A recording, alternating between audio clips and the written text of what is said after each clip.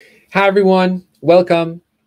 In case you haven't heard, we've decided to open source the Dash AgGrid feature. I've invited Plotly's CTO, Alex Johnson, to share some information about this exciting news. Alex, thank you for joining us. Thanks, Adam.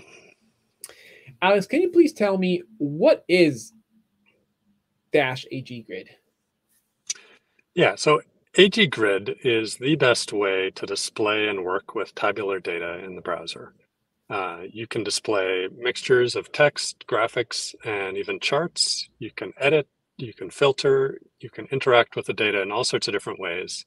And it's backed by a company, AgGrid, that focuses 100% on this problem. So it's always going to keep getting better. Nice. Sounds like a pretty powerful tool.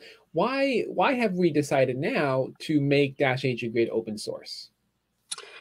We first wrote Dash AgGrid a couple of years ago for a customer of ours.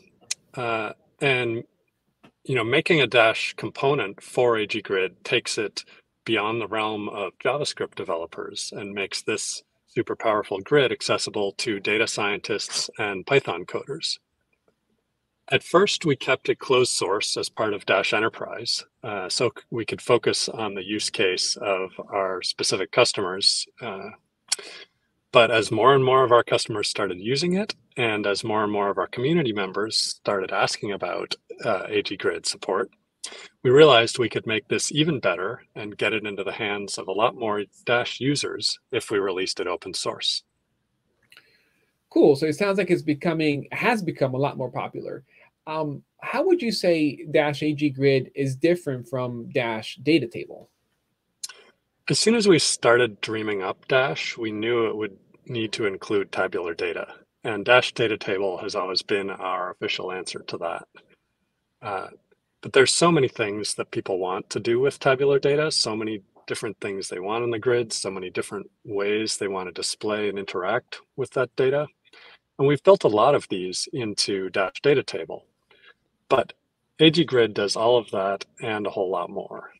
Things like movable columns, built-in calculations, drill down grouped rows, and they do it all with a beautiful style and a modern look that while it's possible to do all of this, get that look in Dash DataTable, it's much easier to achieve with AgGrid.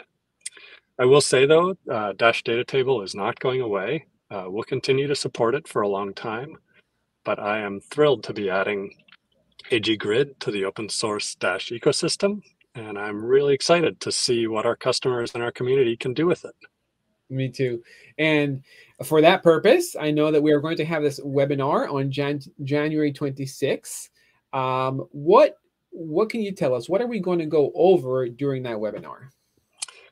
We'll give a demo of the new Dash AgGrid component and some of the ways you can use it in a Dash app.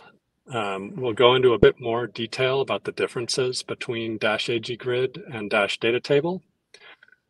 We'll talk about AgGrid Community versus their Enterprise edition. And we'll talk about how all of this relates to Dash Enterprise. Nice. So there's a full hour of content and new information to share during this webinar. Thank you, Alex. I'm really excited and happy that this feature will be shared with our community. For those of you that want to learn more, don't forget about this webinar on January 26th. Register via the link below. Thank you all. Hope to see you all there.